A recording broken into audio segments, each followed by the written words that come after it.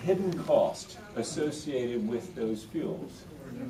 Because if you force me to take off these blinders and see that, oh my gosh, you're telling me that gasoline is that expensive? You mean it includes the defense costs, or some of those defense costs? You mean it includes the national security risk? You mean it includes the climactic cost? You mean it includes the health cost associated with small particulates out of the tailpipe? Gee, Minnie, that's expensive gasoline. Then I'd innovate. But I sort of don't want to know that. When it comes to electricity, I think it's about, South Carolina, I think it's so cheap I don't even know. I think it's about 7 cents a kilowatt hour. Really? But that's because we got some nuclear, which is great. We also have some coal, a lot of coal. And so the result is that I don't know about the 23,600 people that die prematurely each year in the United States from the soot from coal-fired electric plants.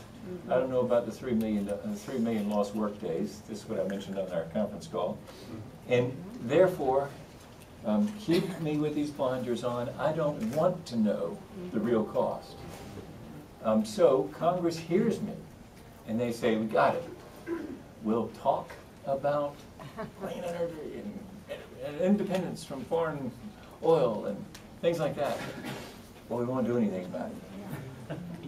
And so what you're here to help do, I think, is help people to hear it in Congress, to see that there are people who are willing to see the true cost and to be aware of those true costs and then act.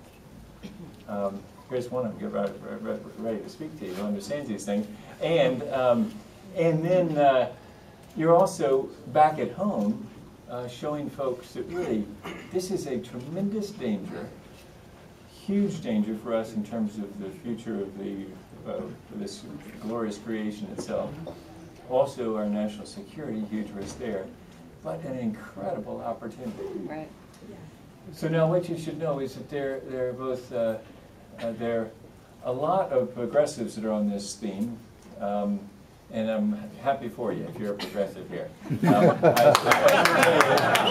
I should tell you though that on many other points we might disagree. Like, you know, you're looking at a guy who has a 0 with the ADA, and or had a 0 with the ADA, 93 with the American Conservative Union, and 100% with the Christian Coalition, 100% National Right to Life, and A with the NRA, and 23 by some mistake. I wrote down to 0 with the AFL-CIO.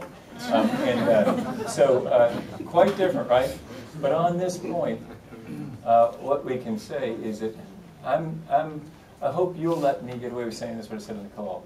Hope you'll let me get away with saying that conservatives really can get into this thing if we can show that this is about free enterprise and accountability.